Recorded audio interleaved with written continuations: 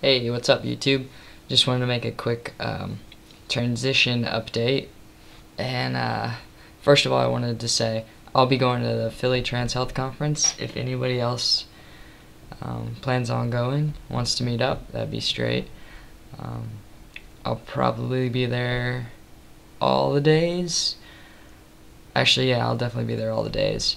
And then also, I'm doing a chief swap program with Eckerd, so I'll be going to Florida to work at a camp down in Florida in Silver Springs, right outside of Orlando, for 2 weeks. The last couple days of June up until the last couple days of May up until June 10th.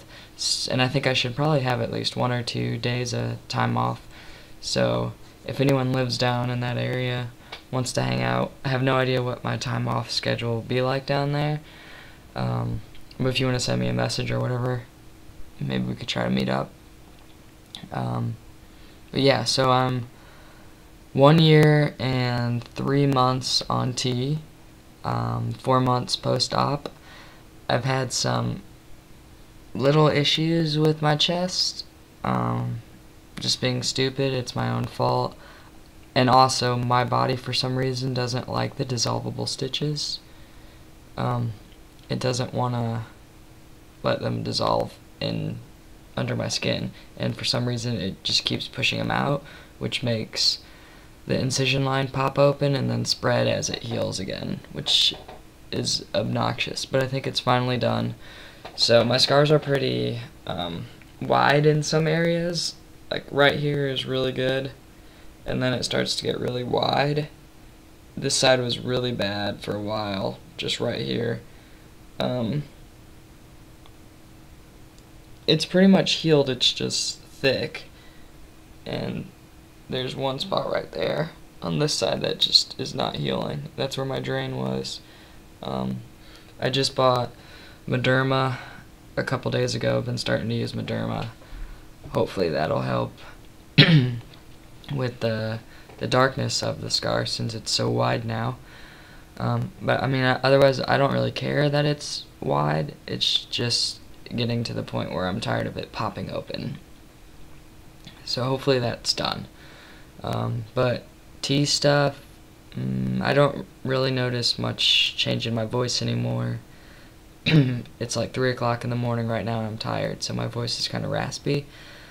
Other than that, I'm getting more facial hair now. I'm starting to get this kind of stuff coming in.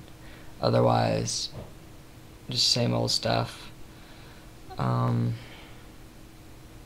Let's see, I think I mentioned before, my T levels for some reason jumped up real high again. I was back up to, I think it was 1175, so my T level's been cut down to 80 once a week. I occasionally skip if I don't feel like doing it, because I don't really notice differences anymore. I don't skip a whole lot, but like if I'm out of town and I don't feel like packing it, I'll just skip the week. Yeah, so that's pretty much all I'm doing with my life. Just working all the time, trying to pay off surgery debt. In the next couple months here, I'll start looking into jobs out in California. Still hoping to get out there sometime in January, February at the latest, I hope. But for now, yeah, I'm enjoying Eckerd for the most part. It's fun.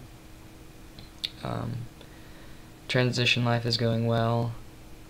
For those of you that know, while I'm here in Rhode Island, I'm staying in my parents' basement, and it kind of sucks. I haven't been at home for extended periods of time since I graduated from high school. I would just go home for vacations from college, and since I graduated college, I've barely been here. This is the first time I've been home since starting T, so it hasn't been pleasant with my mom. My dad's been pretty cool, but he just left for India. He'll be there for 2 months, so basically when he comes back from India, I'll be wrapping up my time here in Rhode Island. So that kind of sucks, but it's alright.